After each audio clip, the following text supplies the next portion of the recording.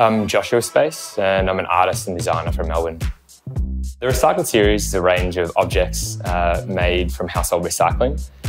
So things like our planters, our incense holders and trays and tables. I created the Recycled series because I've always had an issue with waste, particularly around littering.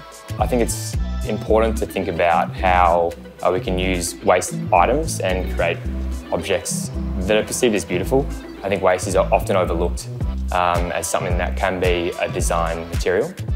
The Recycled series is made from household recycled plastics, things like milk bottles or shampoo bottles, which are shredded down into flakes, which we're able to mould into a range of objects and design pieces.